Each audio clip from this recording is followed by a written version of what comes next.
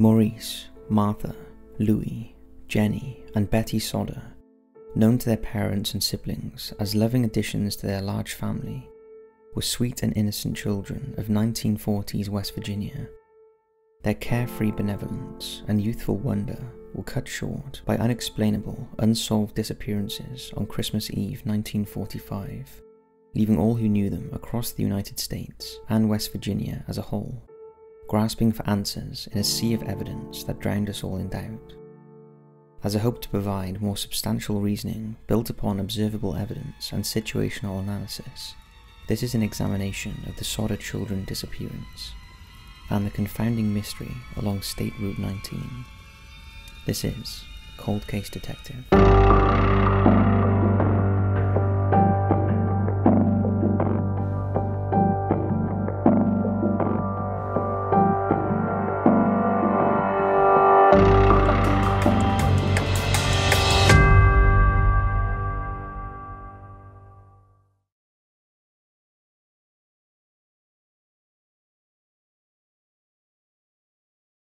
The Sodder family legacy began in Tula, Sardinia, Italy, with the birth of Giorgio Sodder in 1895. Through 13 years of apparent turmoil and unknown misfortune, Giorgio finally immigrated to the United States as a teenager in 1908. He ventured to Ellis Island with his older brother and safely entered his new home country, letting go of his Italian roots and going by the name George Sodder thereafter. George's older brother immediately turned around back to Europe once he saw his younger siblings officially enter the States, and George Sodder was free at last from the troubles of Tula. In all of the preceding years spent in the United States of America, George kept his homeland secrets close to his heart, never discussing the exact motivations that pushed him out of Italy and across the pond. After combing the East Coast for employment, George eventually wandered into the Rust Belt and picked up railroad work in Pennsylvania, acting as a runner of sorts, delivering water, materials and other goods to his fellow labourers. He saved up money over a few years of similar duties, and later obtained a full-time gig as a driver down in Smithers, West Virginia, exploring the Appalachian countryside as he ventured into adulthood. Gaining vital experience as a heavy-duty driver, George turned his dedication into a business, starting his own trucking company that transported dirt between construction sites across Appalachia. This then transformed into hauling coal from the local mines around West Virginia mountains, and soon George garnered a local respect to the Sodder name. He soon after met his future wife, Jenny Cipriani, a shopkeeper's daughter, who had also immigrated to the US from Italy during her own youth. The two married, and their flourishing family chartered course in Fayetteville, West Virginia. Fayetteville brought the newlywed couple plenty of joy. The town itself was an Italian immigrant community with plenty of Italian businesses and slices of Italian life. George located the family home in a two-story house, framed with timber, a couple of miles north of the city limits. By the time the roaring 20s were underway, Jenny gave birth to little John Sodder, the first of what would be 10 children in 1923. As more kids were born, George saw his trucking business take off with unparalleled success for such a small town. The Sodder family grew in both size and in prosperity, quickly transforming into one of the most respected middle-class families around, in the words of one of the locals. Newly born kids kept coming as the 1920s gave way to the Depression in the 1930s. Nevertheless, the Sodder family kept kicking. Through economic downturns and social unrest across the country, George and Jenny didn't bat an eye. In fact, the only detriment to the Sodders' reputation was George's strong-willed nature and unbreakable opinion on controversial matters. His adamant stance on condescending for some local folks, in particular his criticisms of Benito Mussolini, fractured a few relationships with the Italian-rooted community. Despite all of the positives and negatives associated with the Sodder family, George and Jenny, all in all, welcomed 10 children into the world, 5 boys and 5 girls. John, Joseph, Marian, George Jr., Maurice, Martha, Louis, Jenny, Irene, Betty, and finally Sylvia in 1943. They made such a large clan work for a 2-story home in a low-key country lifestyle. even the age gaps and generational differences between the children. They all got along, bringing varying personalities and unique interests to the dinner table every night. The Sodder children never failed to impress their parents, their peers, and their teachers. If one were to ask anyone in the West Virginia town what kind of legacy the Sodders would leave behind, it would have been one of perseverance, positive change, and endless potential sprouting from those children. Instead, tragedy crept up on the misfortunate souls living in that two-story timber house of possibility, just as the holiday season hit its peak in 1945.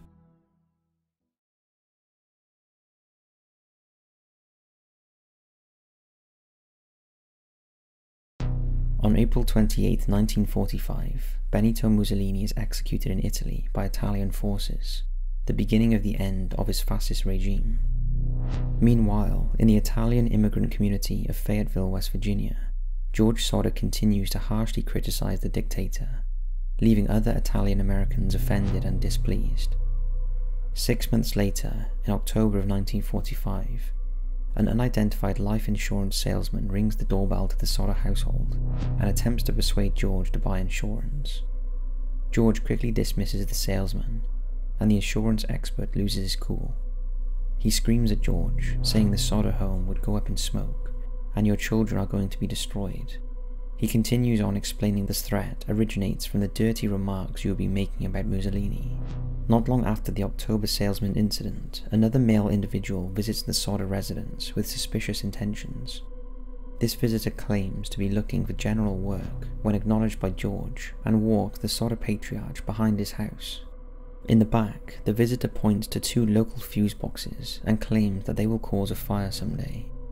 George is confused but not worried, as the electrical company had recently rewired the house and claimed the results to be safe and secure.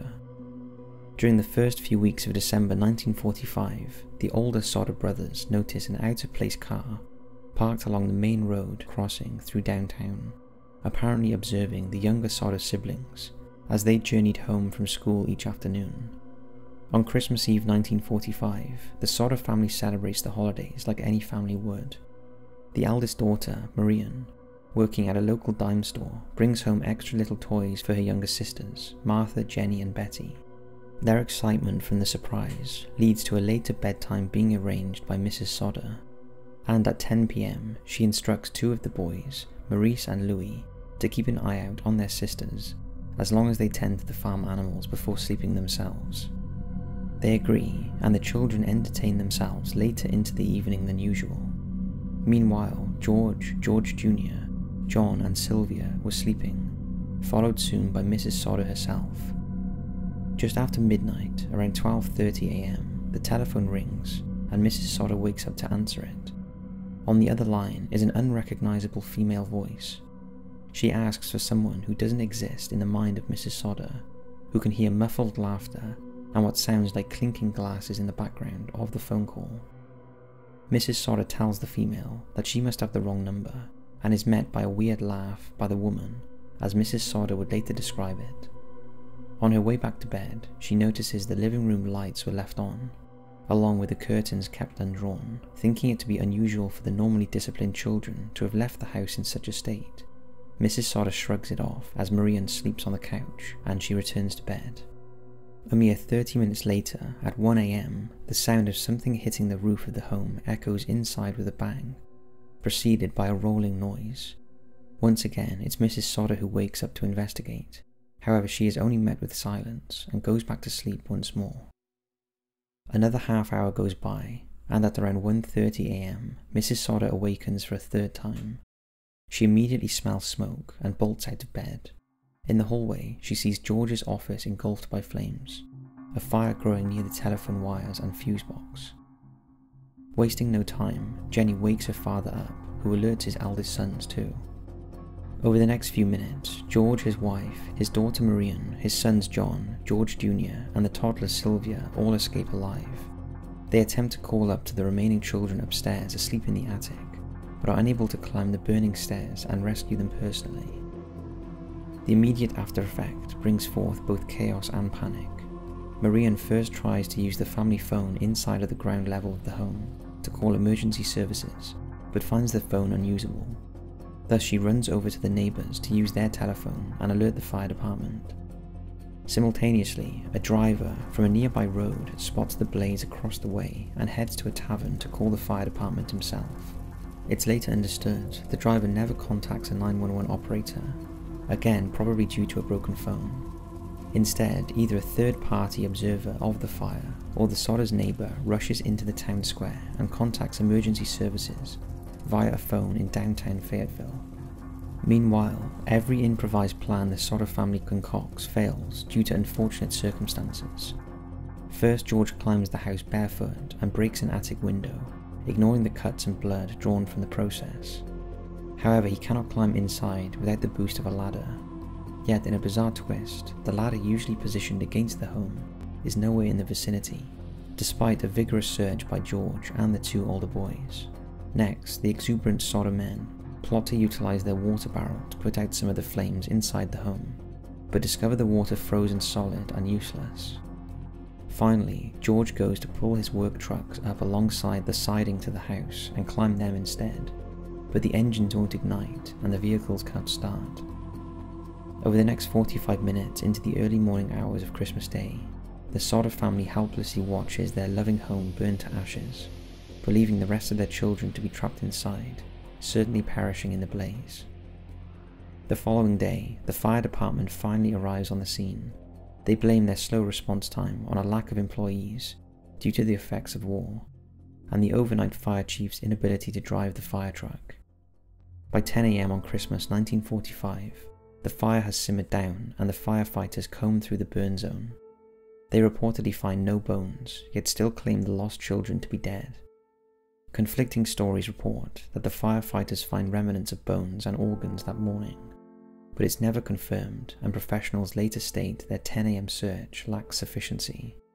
Regardless, the firefighters complete their search and conclude the Sodder children's bodies were completely burned, the fire being hot enough to rid the scene of any remains, the tragedy wiping away the Sodder family's years of legacy building.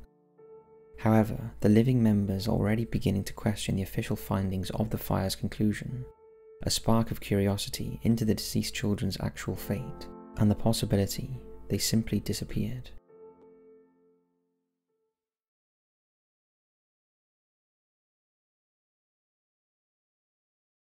As the days, months, and years trickled by, the living Sodder family members grew more and more suspicious of the entire investigation into the house fire.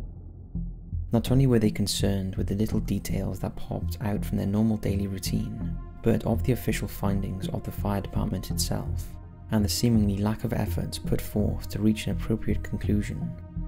In the midst of the family's desperate search for a clearer resolution, the Sodders hired private detective C.C. Tinsley of Gawley Bridge, West Virginia, to investigate the fire and impending case files. Tinsley worked outside of the scope of law enforcement and emergency personnel, digging up further information that only clouded the situation from truth. However, one piece of evidence that Tinsley learned sticks out a little more than the rest, and while it doesn't pinpoint any sort of satisfying conclusion, it acts more like an eliminator, telling us what should and should not be considered in a vat of inconclusivity. During Tinsley's sweep of Fayetteville to pick up whispers and rumours swirling around the town, he heard one repeated piece of gossip on several occasions about Fire Chief F.J. Morris actually discovering a human heart in the aftermath of the Sodder house fire. Despite telling the family they found 0 remains, the rumours stated Morris had taken the heart himself, wrapped it up, and hid it in a metal container buried somewhere around West Virginia. Tinsley pursued the tip and learned that Morris had supposedly confessed to a local religious figure. George Sodder himself approached the minister, who confirmed Morris's confession. When George and Tinsley interviewed Chief Morris, they caught him in his lie, and Morris caved to his guilt. He took both men to the burial spot of the metal box and showed them the heart he found back in 1945. The twist came in the following days when the old heart was taken to a West Virginian funeral director. The funeral director inspected the heart and actually found that it wasn't a heart at all. Rather, it was beef liver that had 0 scarring or burn damage, meaning wherever Chief Morris got the organ, it wasn't from ground zero on the Sodder property. Following the beef liver scam, more gossip spread throughout the area, claiming Morris admitted using the organs to fake out the Sodder family and lead them to believe their children did indeed die in the fire, matching his unit's initial report. So while the buried tin can heart had no physical importance to the discovery of the missing Sodder children, it did reveal one key factor in the grand scheme of things, that the fire department's insistence that the kids completely burned in the fire was a guess at best, and they were willing to literally fake a body part to avoid further conspiracy, suspicion, and their own lack of faith. It puts a massive question mark over the heads of those who were trusted to do their due diligence in solving the fates of the 5 children left in the burning home.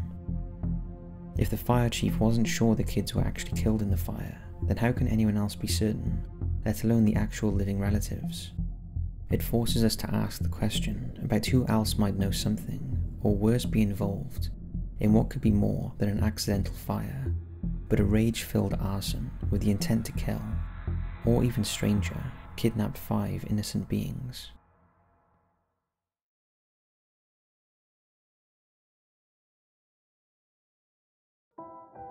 Remember the insurance salesman who threatened George Sodder after hearing about his Mussolini comments a couple of months before the fire? He was one of the first suspicious figures singled out by private detective C.C. Tinsley. Apparently, the still unidentified man was on the coroner's jury that labelled the Sodder house fire as an official accident. This can easily be dismissed as a circumstantial coincidence, but given the harsh nature of the salesman's demeanour and unnecessary harassment of George Sodder, it's worth considering him as a shadowy player. In a similar vein, many followers of the case have pointed out to other potential Italian-related subjects as potential suspects. Blanket questions have been raised about the Italian mafia and connections George may have had throughout his growing business relationships in the years leading up to Christmas of 1945. George repeatedly denied these allegations, yet still never clarified the nature of his initial immigration to the United States. People speculate he and his brother fled their home country to run away from a family dispute. Others believe the Sodder family owed the Italian mafia money. For a more realistic viewpoint, George's Mussolini rants could have incited anger with the wrong groups of Mussolini sympathizers, inciting violence from men capable of undercover malice. That's the other line of Italian-related assumptions. The Mussolini supporters were notified of a prominent businessman's distaste and decide to retaliate. In criticism of this theory, many pro-Mussolini and pro-fascist battalions would make it quite known when and where they struck with political statements, and most likely wouldn't have left a crime scene so bare of the signatures. If a potential culprit did attack the Sodders for political reasons, they did so alone and privately. Another specific figure thought to be involved with the conflagration was a petty thief seen by the Sodders' neighbours, slinking around their property around the 1945 holiday season, stealing block and tackle from the vicinity. Investigators identified the man and tracked him down for questioning. The thief admitted to stealing the block and tackle, explaining he cut the phone lines, thinking it was a power line. Sadly, no permanent record of this thief's identity was ever kept, and any further sleuthing into the man's background cannot be conducted. It's another example of circumstantial coincidence, but considering the vagueness of the results, it must be fully appreciated. The biggest theory revolving around the Sodder children tragedy questions if Maurice, Martha, Louis, Jenny and Betty died at all. Instead of perishing in the fire, a lot of amateur investigators wonder if the 5 children were kidnapped, either reaching a different fate or eventually escaping and entering a completely different world in which they were raised. The mother, Jenny Sodder, was the first and most prominent supporter of this theory. She never fully believed that her children's entire bodies could be completely destroyed in the fire, referencing 2 things. First, that she recognized many household appliances and personal belongings in the wreckage, not fully burned. Second, Mrs. Sodder remembered a recent story in the local paper about a similar house fire not too far away from her home, in which 7 people died, yet all 7 left behind skeletal remains.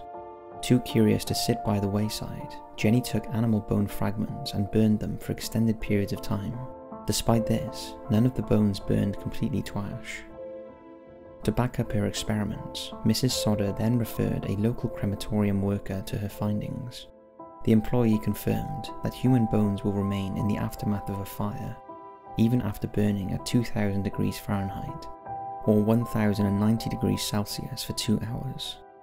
This is both a longer duration and a much hotter temperature than the Sodder house fire could have sustained. So if the bodies couldn't have been burned all the way through, yet there were 0 remains discovered, then where did the children go? Many folks have come out with potential Sodder sightings over the past couple of years, claiming the children to still be alive, or at least at the time of their potential spotting.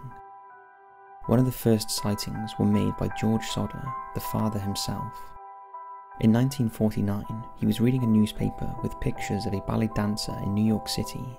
One of the young female members bore a striking resemblance to Betty, one of his missing daughters.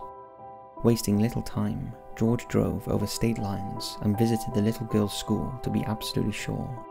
However, the school blocked George from entering the classroom to see her face, despite his repeated demands and explanation of the bizarre circumstances. 3 years later, with little developments, the Sodder family posted a couple of billboards along state routes in West Virginia, displaying the pictures of their 5 unaccounted-for children. Not long after, further reports of eyewitnesses claimed to have seen some of the children filtered into authorities. The first major account came from a Charleston hotel operator, Ida Crutchfield, not even a week later. She said that on an unknown date from a previous year, she hosted 4 adults of Italian extraction that came into the hotel around midnight with 5 young children, matching the ages and genders of the Sodder youngsters. Ida said she attempted to speak to the children, but one of the men looked at me in a hostile manner.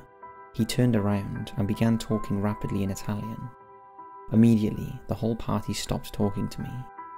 She went on saying the entire group left early the next day. The claim was never strongly considered by law enforcement, who felt she had waited too long to come forward with information, despite knowing what the Sodder children looked like 5 years prior to her claim.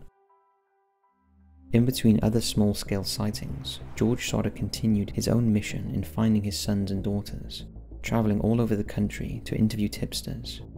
One St. Louis woman thought she saw Martha Sodder being held in a local convent. Another person was in a Texas bar one night when they heard 2 other patrons making incriminating statements about a Christmas Eve house fire in West Virginia from years prior. Even George's own family were suspects in his eyes, when a relative on Jenny Sodder's side had kids in Florida that were rumoured to look a lot like George's offspring. He had to visit them in person just to officially clear them in his own Rolodex of suspicions. George's biggest investigation took him to Texas in 1967, when an unidentified woman wrote to the Sodders saying their missing son, Louis Sodder, had given up his true identity while drunk one night, and might be living with his other missing brother, Maurice, somewhere out in Texas. When George and his son-in-law, Grover Paxton, were unable to find this woman, they had police help them find the 2 men from her story. These men repeatedly denied being the Sodder children and left George once again empty-handed. Grover later told followers of the case that these 2 men's denials haunted George to his grave, who was less than certain they weren't his own children. Of all the sightings and testimonies put out by strangers, 1967 produced the most tangible evidence of the Sodder children's survival any family member has ever received, before or since. Jenny Sodder was checking the mail one day when she received a letter addressed specifically to her, postmarked from Central City, Kentucky. There was no return address or any other clues. When she opened it, Jenny found a photo of a young gentleman, probably in his late 20s or early 30s, his facial features matching missing Sodder boy Louis, who would have been about that age had he survived. When she turned the photo over, Jenny found the following inscription: Louis Sodder, I love brother Frankie, Lil Boys A90132 or 35.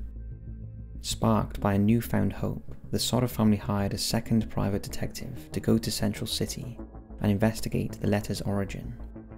But the PI left and never came back to Fayetteville, completely ghosting the Sodder family, as they were unable to reach him after his departure. This is one of the most curious aspects to the entire case. when the family finally receives a massive tip in the mail and has a chance to track down the sender, their investigator disappears and is never heard from again. It's the most suspicious theory alive today that the photo is truly depicting Louis, who was sending a desperate clue, maybe still under duress, and the man who was sent to find him met the same trouble and perished. There will never be a way to verify who is looking into the camera lens, but rest assured it captured the hearts of the Sodder family after the fact. They added the photo to the highway billboards and put one up on the mantle at their new home. 2 years after the mystery of the unknown photograph, George Sodder passed away in 1969, ending a lot of the hands-on sleuthing performed by the family themselves. The sightings and theories seemed to die down as well, leaving the Sodders without much more hope than they had back in the winter of 1945. The remaining theories are pretty evenly split between the children having perished in the fire and having been taken elsewhere. The polarity of each can both be argued, and neither one seems to have much more traction than the other.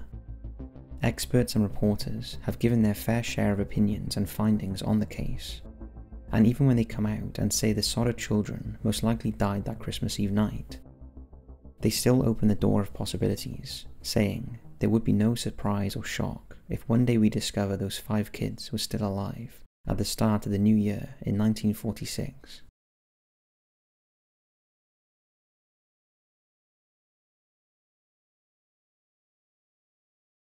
Before we divulge our hypothesis of Maurice, Martha, Louis, Jenny, and Betty Sodder's unsolved disappearances, we want to make known our conclusions presented in Cold Case Detective are purely logical speculation based on evidence, circumstance, and factual subtext.